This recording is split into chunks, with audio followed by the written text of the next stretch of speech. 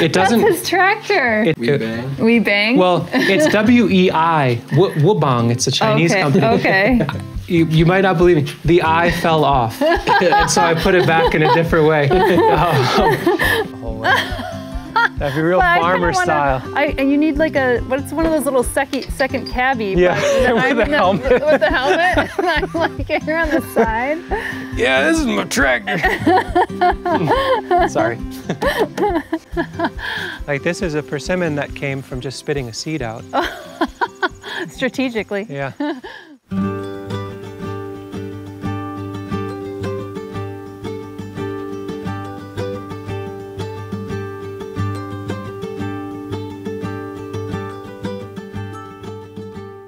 It's coming into like mid-succession in some areas.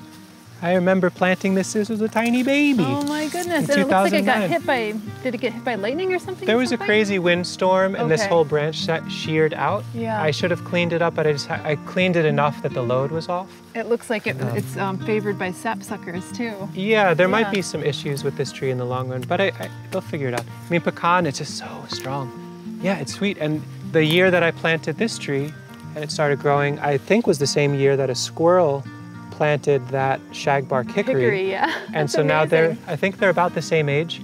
And I wonder if the pollen between the pecan and the hickory have been shared and whether or not their offspring will be a hybrid between the two. Well, that'll be really interesting. And has this produced nuts for you yet? It made 1 or 2 last year.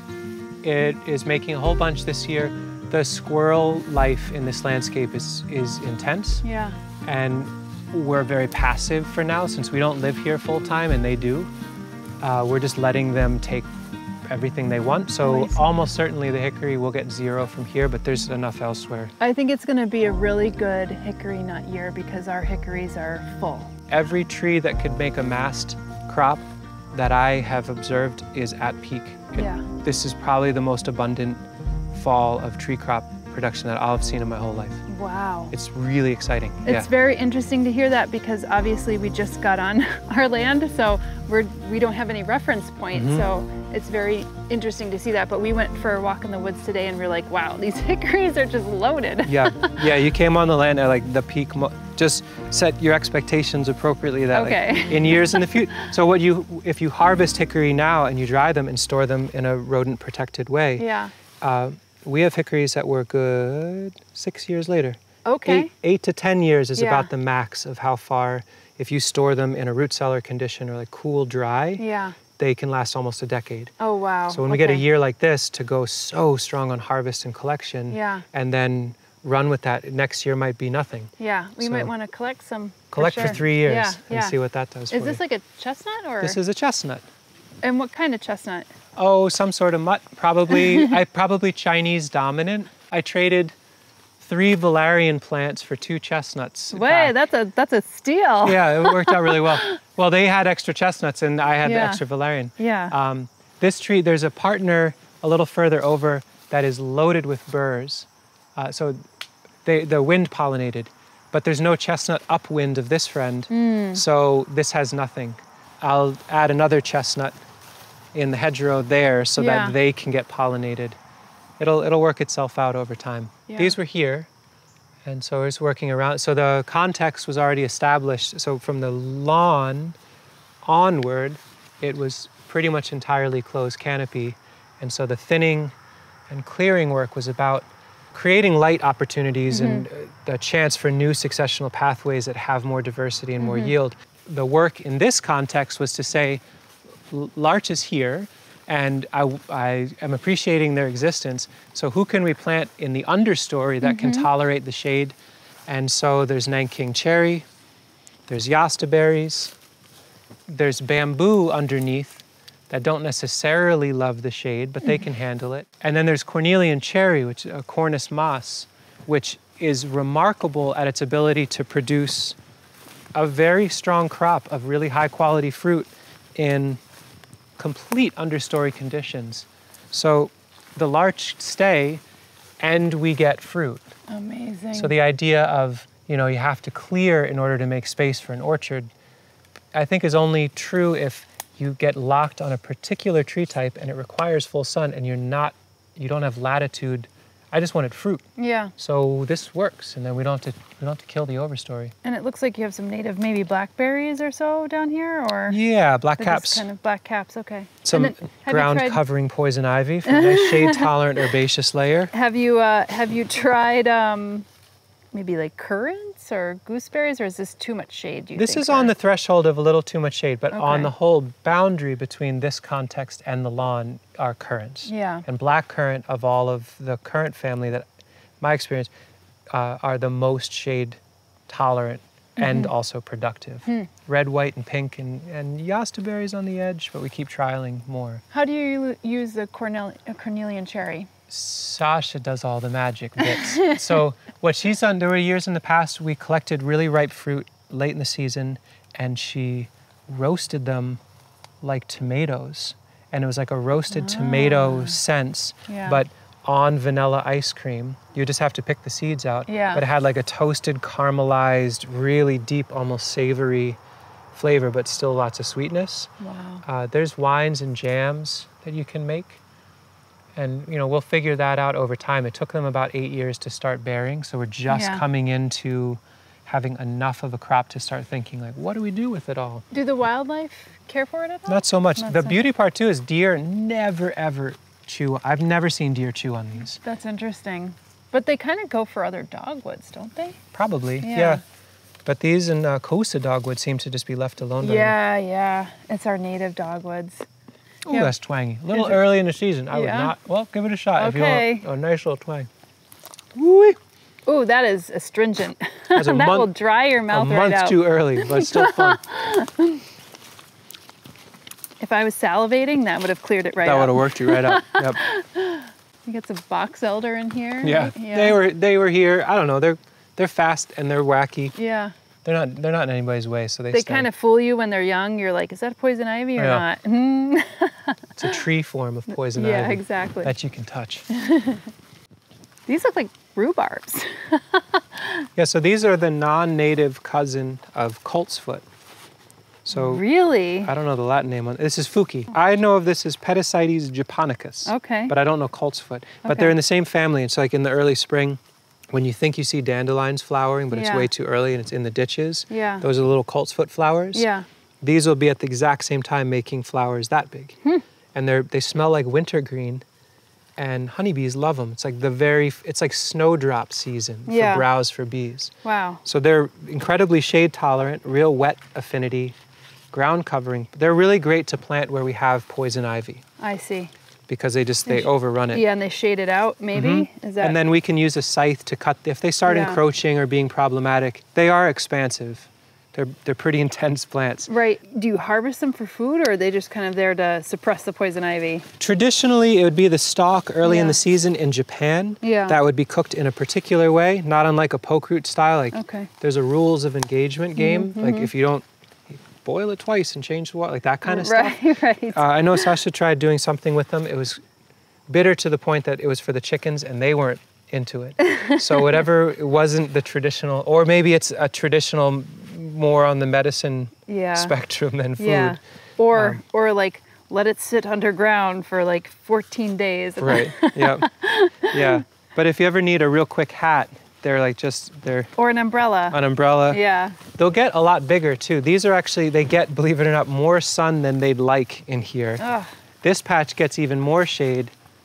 And they're kind of cool in the sense that it feels like it's not the shape that I would say Jurassic Parky, but because they're so large, like it reminds me a little bit of a gunnera or something like that, but a cross between a gunnera and a rhubarb. I don't know gunnera. It's like one of those, they get those really big leaves and it grows in marshy areas. It's very popular in the UK, but I don't know if they would be hardy here. Yeah. These are hardy and robust and expansive. Yeah. And challenging. I would never ever suggest like plant them where you see lady's mantle and trillium and ramps. But this had a history of being pretty roughly managed as hayfield and probably sprayed apples back in the day. And a lot of the vegetation that's coming up is like stress response vegetation. And Fuki kind of is like a good Band-Aid. Keep the soil really even and cool and moist.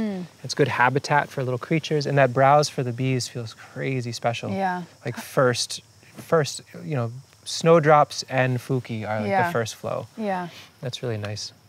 This gets a little more, this needs more fuki. This is poison ivy in here. So this seems like a proper garden over here. I would say proper. I would say just like a more traditional. It's in rows is what I'm saying. It's in rows. Well, it's a trick. This is going to be a pond someday. Oh. And so what my friend Juan and I did is we used the electric BCS with the rotary plow. This was where the previous owners dumped all their woody debris for like 15 or 20 years. So super rich, super fungal. And we took the coarsest woody debris out and brought it out of the footprint of where the pond will go someday. And we can take a look, but now there's hugel mounds on contour or raised beds with a woody interior on the outside on contour. And then we shaved into the soil a few inches. And if you actually look from a distance, you can see that we actually extracted about 200 wheelbarrow loads of topsoil from here. But because it's vegetated, they bring it back up. And so aesthetically, you don't sense that it's gone down. Right. And so each year, so right now it's in carrots, and there's lettuce, and there's amaranth, and there are potatoes, and there's kale, and daikon, and beets. And then next year, we'll do another pass of harvesting topsoil, sending it to other production spaces, and go with slightly more water-loving crops, like celeriac and celery and lovage, and then another pass, and then it'll be in rice, and then another pass will actually start to sketch out the fullness. So this will end up being probably a half-acre pond ultimately, but we can do it over like 5 or 10 years and get soil, get carrots and squash, each year move a little bit more towards the context that's happening from that excavation. It's such a counterintuitive way of like doing a pond, because it's not like you get an instant gratification of having a pond, but you are getting instant gratification every year almost, of different crops that you're harvesting. So I love that successional layer of like moving towards a pond. It's brilliant, and you just have to have some patience for it, I guess. Yeah, but there's enough other stuff going on. Yeah. That's like, it's not like we're standing here like, why isn't it a pond yet? Yeah, like, where are the ducks? Yeah, we'll harvest more soil when we need it. We'll cap other production areas that are outside of the scope of this, and then we'll get there when it's the time to do it. The landscape here is becoming more and more wet over time. And as we walk, you'll see why. Like, we've been building more swales and ponds and water holding features higher in the landscape. Right. And so I think the whole water table is more consistently high. And so some of these trees that were really big and end under wind load are a little more fragile. But the idea is we cut the trees when they fall to lengths where they could then be shaved with a draw knife and turned into like round pole structures later on. And what's your view on the ash trees that are unfortunately going? Yeah, well, 100% not going to intervene as far as, chemicals or any of that kind of stuff. Also, would absolutely not just cut them all down because they might die. And so then there was a pretty strong ash dominance in this glade and in a few other spots. And so there's a two forks that we follow concurrently. One is in areas where the ash have big open form and are starting to decline. We're not cutting, we're underplanting to shade-tolerant, long-term trees that can replace them. So the perfect analog, the perfect swap that I found is American persimmon. They are shade-tolerant in their youth. They need more light in order to fruit later on, but they'll get that as the ash, just succumb. And then this way the ash can remain as snags for wildlife. Like I don't have no intention of cutting them when they've fully passed away, because it's just like great habitat for birds. And then that'll be a release both in the root zone and in the light access for persimmon to come up, hazelnuts, pawpaws. Believe it or not, walnuts seem tolerant enough. Juglin's clan seems to do it, and the squirrels are taking their lead. They've been planting bitternuts and black walnuts and all sorts of nut family crops around the ash in anticipation of their passing. And so I'm just following their lead and adding English walnuts and hickory and pecans instead. And what I learned from like one of our forester friends is that, the branches may break slowly, but it's never like they just topple over. So it's something that probably won't damage a fence or anything along the lines, because it just is a slow burn. Yeah, where you can see there's piles. basically some of the white pines have lower dead branches, and we use those as like lumber holding. Yeah. And so where I've thinned white ash or found completely dead standing, that there's enough of them that it would be nice to have the opening. With the electric chainsaw, they'll be cut. They're stored in the branches of the pines to slowly cure and dry. Yeah. And then we'll peel them with a draw knife and they'll become building material. So I'm building a shed right now that's 10 feet by 22 feet. And between the black locust that we harvested and peeled and split for free from a local person and the white ash, the entire wooden structure is $0. It's like 20 bucks in screws to build the structure. Yeah. Oh, did I get bit? Poison ivy, mosquitoes. I don't know. Everybody's out to get you. I think it looks worse than it is. I know. It is worse than it looks. I think I got. I think I might have got thorned. Looks like you took that pool knife on I know. Yeah. I know. Yeah, see, a persimmon, they can kick it in the shade. Oh yeah. And this, I put this one here because the Scots pine above died. Yeah. And so there's so much liberation of, like their whole root system is just being digested by the earth. And so the persimmon is capturing that and putting it in their body. So is this persimmon. There's English walnut, and then black currant. Can they handle the walnut, the juglans? Persimmon seems okay with it. I don't think they love it. But English walnut, Juglans regia, white walnut, it's a weird term, they exude way less juglone. Okay. So we don't explicitly add black walnut as planned. That's happening enough. The boundaries of the property are really strong with it. Yeah. So we're adding in juglans, which is different types. And Can you just explain that? What is this chemical in the soil, right? Yeah, juglone, it's a root exudate. I don't even know what that means, except that black walnut, the way I see it, is it basically can create a potion that has huge influence on who can grow around them. It's like an allelopathic kind of chemical that says, you don't grow here, you get a free pass, so you don't, so, and Canada goldenrod is very similar to that. Like it seems to be, even though it's native, it's very aggressive, and part of it is because it has those allelopathic chemicals that kind of go out into the environment. Eucalyptus is the same way for people who have like taken eucalyptus out of the environment and put it elsewhere. That and it all becomes a eucalyptus forest, and it's hard for other species to grow there. But the fact that you could have that and you also have the persimmon, it's interesting that could be, there's not many companion plants, you know what I mean? I would imagine, but with the testing, that's cool. Well, we have black walnut in the landscape, and it felt important to just like have empirical notes about what actually seems to thrive. Yeah. Not as tolerant of black walnut, but actually like grows really well in association. Pawpaw adores it. Like they can't get enough juglone. That's funny. Maybe even, I wonder if it produces more chemicals as it ages and maybe less as it's younger, or how, you don't know. They're mature, like big, healthy black walnuts. Of all the pawpaws we planted, the ones in direct association with walnuts absolutely are way bigger, make bigger fruit, and it's tastier. Ooh, fascinating. Black-cap raspberry, we all know, like anywhere the black walnuts are, black caps are generally there. That's great fruit. Elderberry, completely fine. Mulberry seems to do just fine if there's enough light. Hazelnuts, okay. Persimmon seems okay.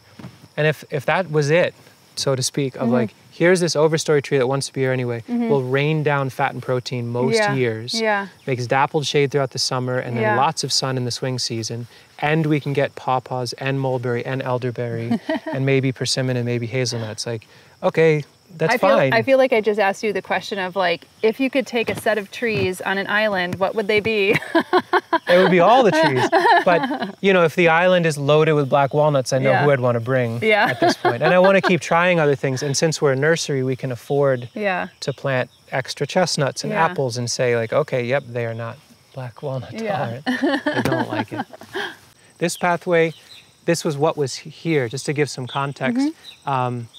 I don't think I wouldn't have personally designed a mowed pathway that are like these straight lines and intersectional like streets, but it was what was here. And so the path of least resistance was to continue keeping it that way. For sure, yeah. But if you can imagine, it's a little hard to now, but basically from here to the west end of the property, 5 years ago, there was the mowed pathway, and then it was 100% impenetrable with European buckthorn, Japanese honeysuckle, an overstory of Scots pine, some other characters in there.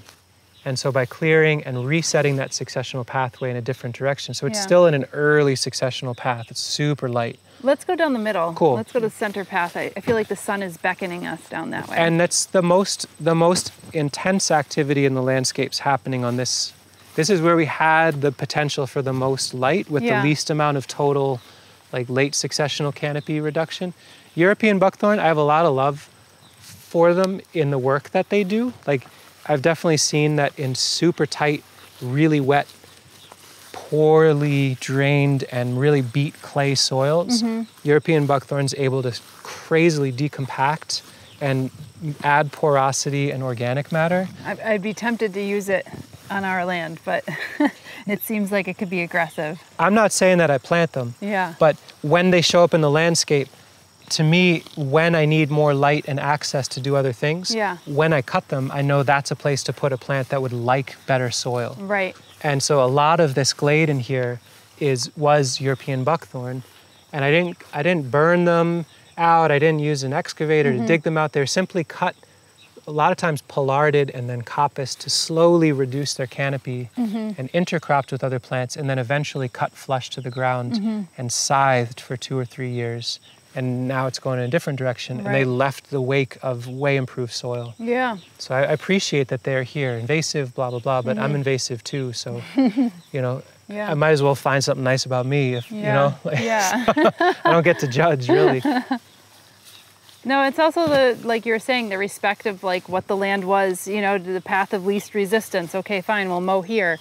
You know, it's working with what you have and then slowly transitioning it over time. Yeah. Like nudges and suggestions, once in a while, a little bit of a wrestling, but not like my will shall be imposed. Right. You know, and the whole observe and interact game with permaculture is so important. Of like, try a thing and then give it some space to give you feedback before you try it again, see what you might want to modify. And I asked you this in the last tour, if you had some kind of plan on where you're putting things. And, you know, I still wonder that, like, even here, like, you obviously put this structure up and you put some type of squash on here, right? So I'm wondering, like, is there a way where you're like, oh, this would be perfect for this? Or are you just kind of one little step at a time? Yeah, that one. Yeah. One little step at a time. You know, this was like, it just would be, I had this idea, like, it would be neat to have a trellis system in here. And there were a couple of ash in here, including the one that is now pollarded really high with all the regrowth. And a friend of mine came out and helped me. I got on a ladder and cut it. And so the part that was cut is what goes this way. Right. But yeah, so we had a couple extra ash, did an incredibly technically deft and thoughtful wrapping job here of some garbage found metal, and it holds up well enough. And so yeah, this year we've got loofah gourds and birdhouse gourds that our dear friend Juan was growing, and we thought it'd be fun to see what they would do. But then underneath is hardy kiwi. Oh wow, that's going to be an aggressive guy, right? Eventually. Yeah. So the hardy kiwi is getting established. You can see they're actually weaving their way through the annual. Right. And so we'll hopefully get a lovely yield of, you know, because the trellis is shaped this way. Once they're on the top and it's sturdy enough, they can hold in suspension these birdhouse gourds and loofahs, so they can be a clean fruit. Yeah. And then the kiwi can ride the annual to get themselves up to the top, and that'll be the later successional vine layer. Yeah. We'll see what happens. Sense. Maybe hops would go on here, maybe Schisandra, or, you know, some other thing happens.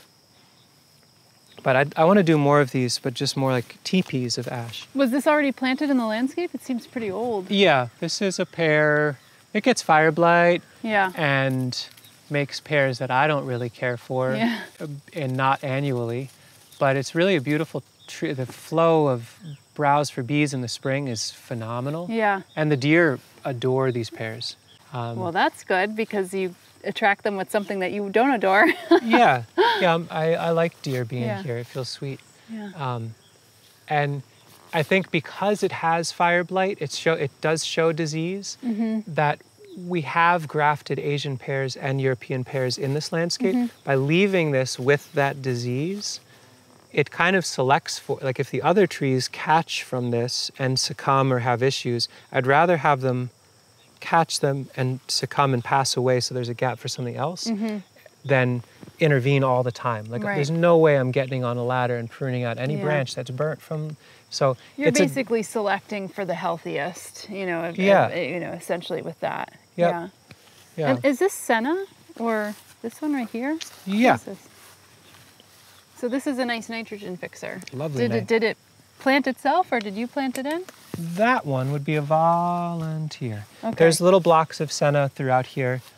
For a little while I was being a little bit more intentional in co-planting an overstory tree with a nitrogen fixing perennial. And senna is completely deer proof. Yeah. And it's native, isn't it? Is it a native? Sure, I think so. Yeah. Native, non-native, yeah.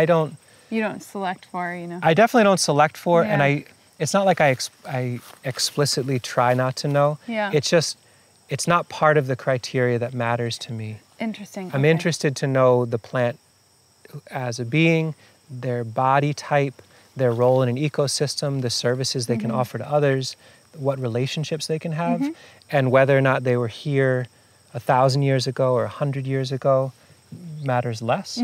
So it's like I wouldn't bring garlic mustard to this space, Right. but like I'm interested to work with who they are. Right. And you know, like senna could be an amazing native companion to support the non-native apple. It's a little bit arbitrary, those who are invasive or not, but apple I find kind of, they really disperse. They and, have. You know, they're challenging. Like they're cool though. Yeah. So let's bring them in. It's like we don't want to call the things that we really like invasive.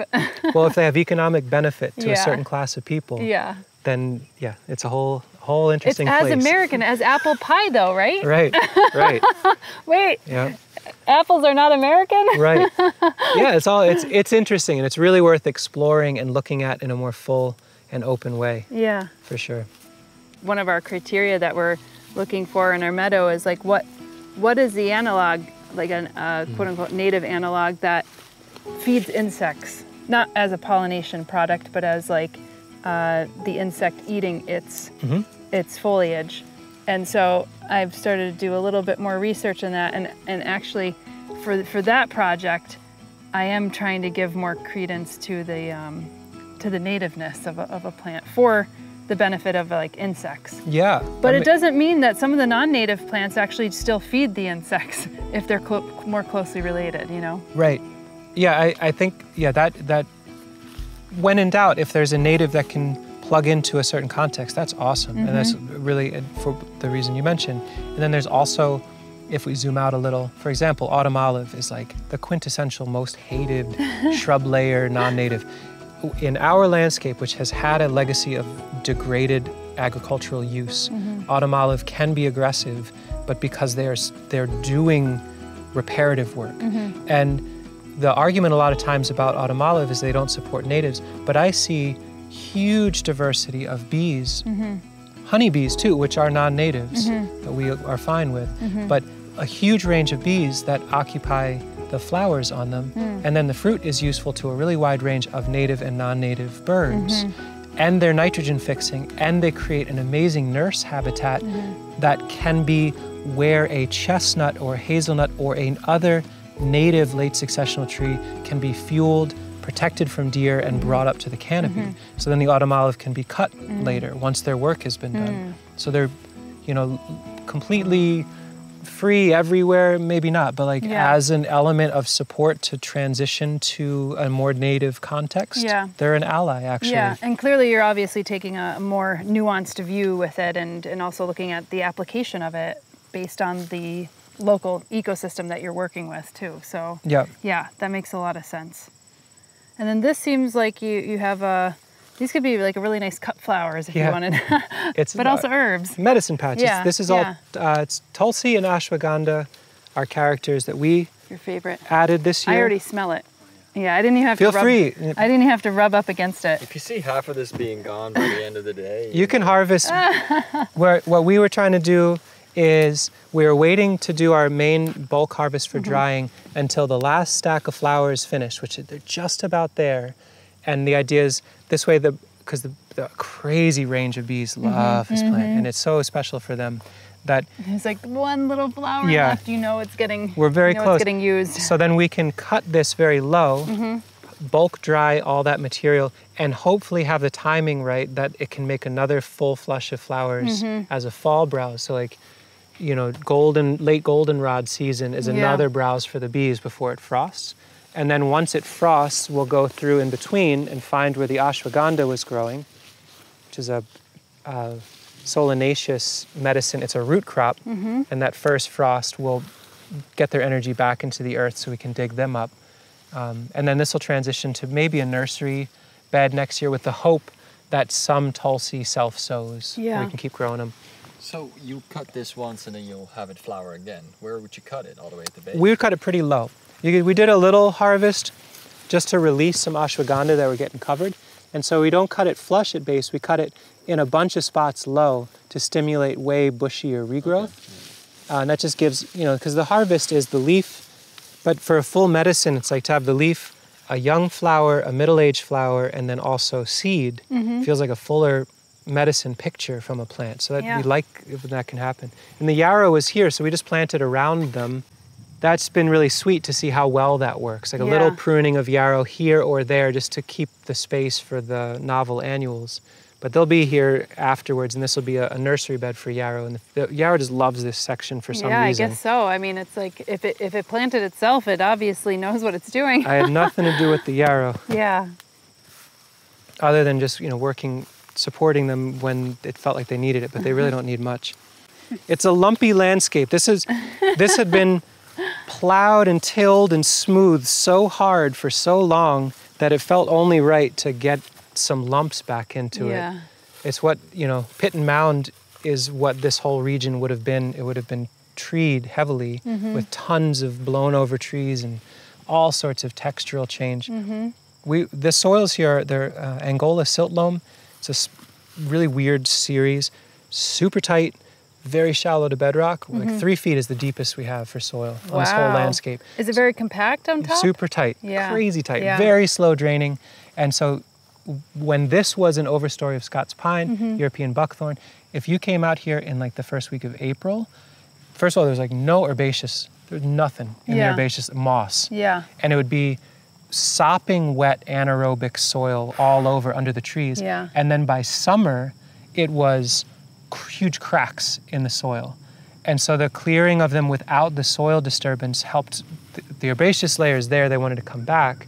But then digging ponds and taking the material from the ponds to make berms and burying wood in those berms makes these crazy, like every one of these planting bands is from like 50 to 100 or 200 wheelbarrow loads of the result of digging a pond somewhere nearby. Yeah, I mean, it's so hard to imagine what you're saying, what it looked like before, because this is obviously a hugely productive landscape.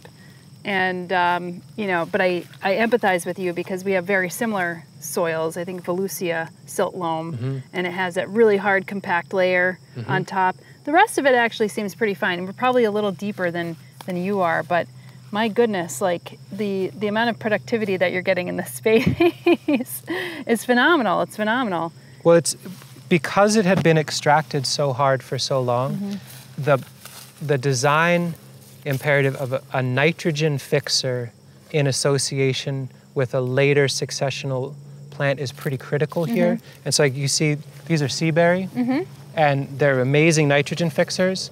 And then the friend that's tucked into them is a plum.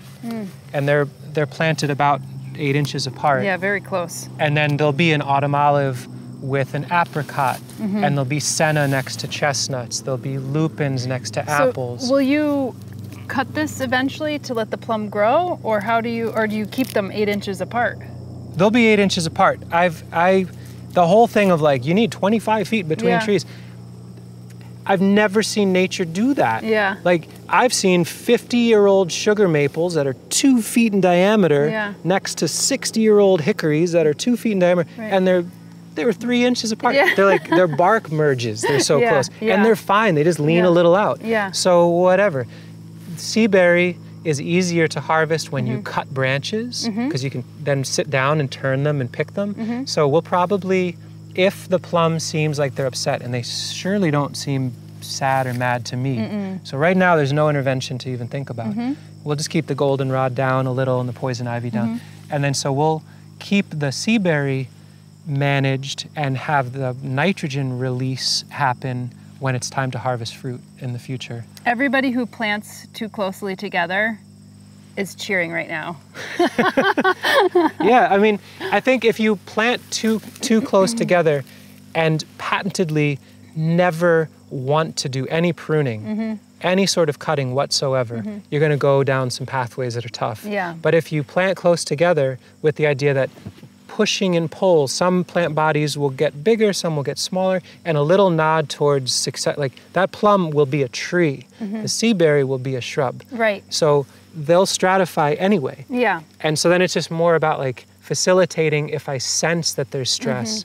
But most of these plants are not C4 pathway plants. They don't need 14 hours of sunlight to grow. So that amount of shade and competition is actually like relaxing for them, it feels like.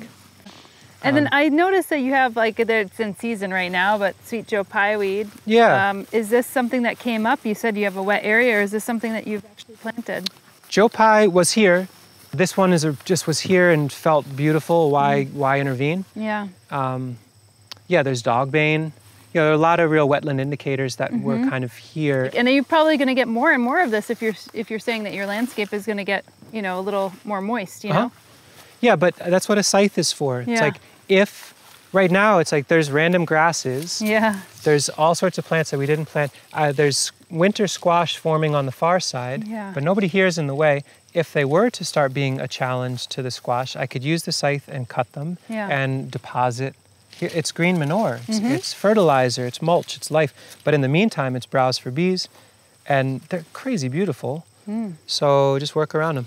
One of the best native plants for insects to eat, actually. Awesome. So that's just, great. Want to let you know that. Yeah, they're funky. They're just a really, it's like a bean. Like, what are you doing? Yeah, You're a crazy plant. It's funny. It's related for people who are houseplant enthusiasts. It's actually related to the Hoya, and they get that like very similar seed pod, and also related to milkweed.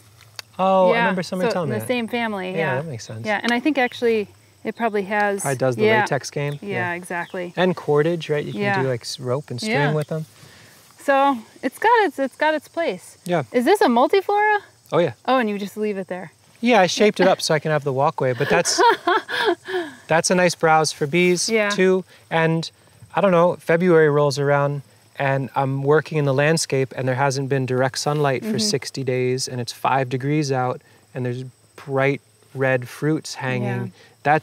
You could use the rose hips, I guess. Yeah. I eat them all winter. Yeah. Like they are a major part of my browse in the winter. Like when I'm outside working, my water will often freeze, and so it doesn't hydrate you that much, but I'll sometimes do like rose hips and snow. I mean, I could go back to the house and get water. It's not dire, but it's really pleasant, and the amount of vibrancy and fresh fruit in February in our climate is insane. And they're invasive, they're blah, blah, blah, but that's crazy to be able to have that. Yeah. So I love them. Okay, we're gonna leave one multiflora rose on our land.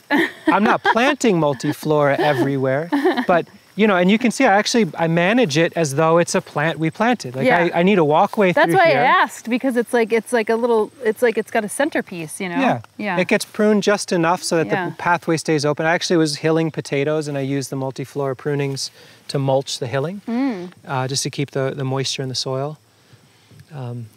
What's this behind here? This little shrub? Red osier. Oh, nice. And then I see the little red stems coming up. Yeah. Yeah. And then a ridiculous sea of winter squash. I'm so excited to see what comes of that. The winter squash is like overtaking the red osier dogwood. Yeah, that's cool. It's just for a little while longer. Yeah. That was actually another value I found in autumn olive early on, is to put a little pile of compost on the south of an autumn olive and push climbing winter squash seed. They find the autumn olive, they climb like crazy. And autumn olive it's a strong, it's pretty sturdy, structurally really legit. Yeah. And delicatas and butternuts provided nitrogen by the autumn olive, so they love the fertility. And then being able to climb, they can completely cover, and then their fruit forms in suspension. They ripen like the most evenly ripened winter squash you've ever seen are from dangling off a shrub. And then in the fall, I can harvest autumn olive fruit and the winter squash. Yeah. And then we can do cucumbers or tomatoes or some other vine on that shrub later. I think like for, you know, you are talking about companion planting that, you know, no one, I feel like no one's ever tried before. I'm sure like, people, I'm sure I'm just one of many. It's like the most random. It's wonderful. Well, like, that's part of the whole idea with this is to ask questions about not say like, what do I want? Right. But what's happening here anyway? What was the history? Where are things likely going to arc and send on their own devices? And what are the bodies and the shapes and of these beings I'm working with, along with what I want? And what can happen there? Like this could be a scaffold for a vine. And we put the thornless blackberry near the seaberry with the idea that eventually we can send, because they like a little bit of a trellis, and so they can lope along and be supported by the seaberry. And again with the plum nearby. And then a squirrel is like, yeah, that's not complex enough, you need a black walnut. So we'll leave that for a while and see if the plum is juglone tolerant. If it isn't, I probably would cut the walnut. Right. But we'll see. Maybe the plum dies of a disease, and so then we get black walnuts here instead. Oh yeah. If there are any left, please feel free. I'll give one to Sonder. Yeah, it's the very tail end. That's an early ripening variety called Orange Glow. Oh, you smushed it. Sorry. It's still good. It's still worth it. we were in unison. Yep. That's as close to a tangerine as you're going to get right now in this region. I hear a little vole squircling away. I heard that one, yeah. I found one when we were putting in tree circles, and I got to pick one up, and I was like, "You're so adorable." And he's like, "What did you do covering my hole?" Like, I'm not adorable. Get off me. You know. He had two little orange teeth, Yeah, they're little rust-colored teeth. Yeah. It's pretty crazy. So yeah, there's certain areas that are like potentially really high-value nursery. Yeah. Where we respectfully decline the visiting of rabbits and deer. This is again scrap fencing and like old T-posts we got either for free or cheap. I don't think I have it in me to do perimeter fencing for this property.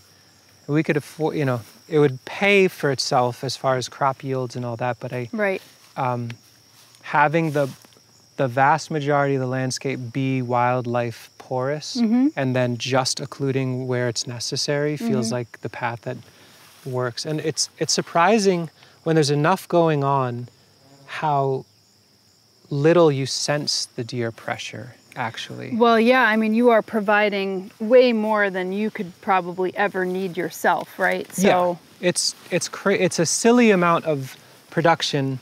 You know, we don't sell food crops. Yeah. We're a nursery. Yeah. But then, you know, to plant like elderberry and willow takes no time at all to plant. So we put in like hundreds of cuttings, and the deer definitely are chewing these. They're keeping them to like this height.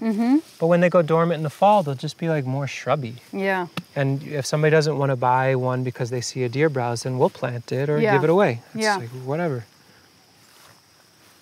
That's what I was sharing with Sonder too. I was like, I like the groundhogs. I'm like, we'll just have to plant them a garden. Yeah. I mean, saving seed from kale is like not a big deal. Yeah. And sowing it in areas where groundhogs hang out, you know, they'll plow through it. So you got to like re-sow. They're like rototillers and lawnmowers in the same body. Yeah. Yeah, I always can tell if it was a groundhog if it looks like a bowling ball and a lawnmower came through. Then I was like, that's groundhog browse. That's what it feels like. Where should we go? We can look over here. Yeah, let's do it. Just lots of, it's a mix of wild space and nursery. It's like this is all a bed of pawpaws that were sown in the fall. A lot. And these are ones that you'll pull up to sell, or? Yeah, this isn't their final home by any stretch. Pawpaws take a little while to come into a nice, robust size. So these are first year. Are you planting a certain cultivar, or are they just kind of a mix of things? Or these are a mix from a really nice orchard that I think may have been destroyed between last year and this year. It was supposed to be. It's a Cornell orchard that a friend of mine collects from. And so we collected as much fruit as we can. So we have like maybe around 10,000 or so pawpaws. Wow. not in this bed, but just spread in a bunch of places with the idea that maybe that gene pool is gone. Yeah, yeah. So they'll grow here. Did the orchard get intentionally destroyed to replace for something else, or was it like I think for destroyed by sale. wind? Oh, I think to be housing development. I see. So that's, you know, like there are these places, research institutions where they grow certain plants, but it's for research. It's for like, there's like a agricultural or a financial goal. And then when that research and that grant money is done, like dries up, yeah. The innate long-term value of the plant isn't part of the metric. So like they'll get erased all the time. Like I've seen these crazy plantings of hazelnuts and just go because there's a different experiment to happen. So like kind of, not rescuing, but like collecting those genetics to get them out so they have a chance to be grown out feels pretty important. Yeah, and the legacy, I guess the legacy will live on, you know? Yeah, so just seedlings. And as seedlings, instead of grafted plants, then there's that openness, you know, evolutionarily they can go in a lot of different pathways. Like these are more, this is more pawpaw. This is not one of your blackberries that are that one's without tasty. thorns. Yeah. It feels like plants are like, don't go. That's what it feels like. Or something, maybe they're just like, get away. That's like I never wear a sweater outside when I'm in the garden. These are in air prune boxes, which is a theme we work with a lot. So they're made out of black locust, so they'll last hopefully a lifetime. And this one's a riser, and then they basically have mesh on the bottom, and there's an air gap. So underneath. When the roots hit the air gap, they kind of cut themselves off. Yeah. So for a nursery, and just to get really good, healthy seedlings that are very adapted to, that was a rabbit, to growing out in a field context, rather than having really long, very skinny roots, the more you have a fibrous, short, stout root system, the easier it is to dig a hole for the plant, and the more feeder roots it has in the O horizon, like in the organic matter layer. And then also we can put caps on these to keep chipmunks and squirrels out.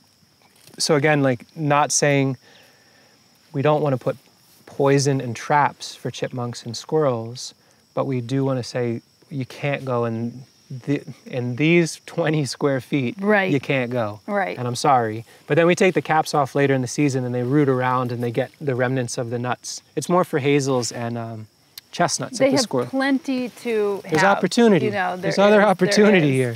But yeah, the air prune pattern, you know, we have rhubarb from seed, and this is river locust.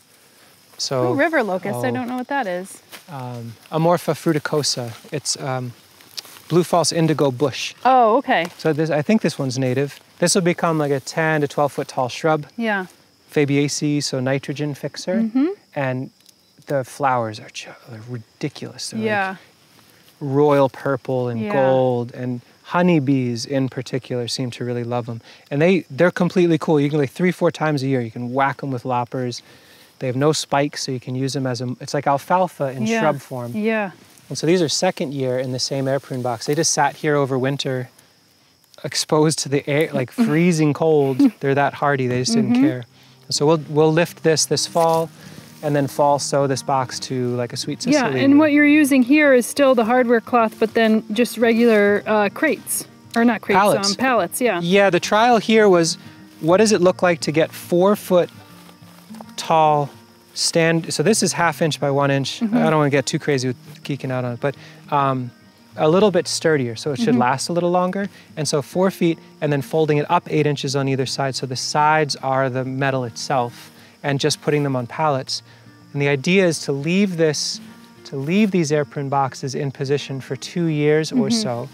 Worm castings, leachings, crazy fertility, complete weed suppression, and then move them to somewhere else, and that's where a tree goes. Right. So it's like sheet mulching or occlusion with plastic, but instead it grows like 5,000 trees in exchange for a planting spot for 1 tree later. Right. And so that the idea is to have these just like every 2 years move to a new spot and then replace it with a guild. Eventually, the whole landscape has to become trees. Like it's a rule that nature won't let me get past. Yeah. And also my body, do I want to fight that till I'm dead? So we'll be a nursery like that this will be a forest eventually. Yeah, whether I like it or not. So we'll be a nursery selling plants for now, and then eventually maybe, if there's an economy, be a nursery that sells seeds and cuttings instead of the plant. So it's like becomes more a DIY nursery. Like here's information, here's cuttings, here's seed, but it's a closed canopy system. We're not digging anymore. I know you mentioned your parents are retired, but how do they interact with the landscape that you've planted here? They just, if at all. They don't really, but they're sweet about it. They're very supportive, and they like people showing up, and my mom likes to give tours and tell people what's edible. She doesn't know what is or isn't, but she likes to say, like, there were a group of people and she's like, these fruits are edible. I was like, that's Japanese honeysuckle, Mom. Don't. But it's sweet. She likes to get into it. Yeah. So I don't know. It's wonderful that they're open to the idea of the land, that they don't really, the back end of the property, that it can go in these directions. I think they appreciate what that means. Well, I am interested in the way that this does go to forest, what it will eventually go to forest too, with everything that you planted in here. You know, it's going to be a very interesting set of woods that you have. Yeah, and probably in like the long time scale horizon, like 200 years out, the vast majority of my efforts here will be erased, and it'll be pretty much all black walnut, because that's what the squirrels would rather have. And I'll just like pretend that I have some effect on the destiny. I mean, I don't know. There's a lot. We have planted a few thousand trees in here. Yeah. And there probably will, I feel like persimmons and there will be some vestiges, yeah. It'll be here for a little while. You can see our earlier tour on Sean and Sasha's 1/2 acre permaculture farm here on the channel, and feel free to follow them at Edible Acres. If you'd like to see more of these videos, give it a thumbs up, and we'd appreciate you subscribe to the channel. We're committing 10% of our Google AdSense revenue back into the Finger Lakes community here, which will be matched by our partners Espoma Organic, which also have ties to this region. In the meantime, we'll see you in the next video.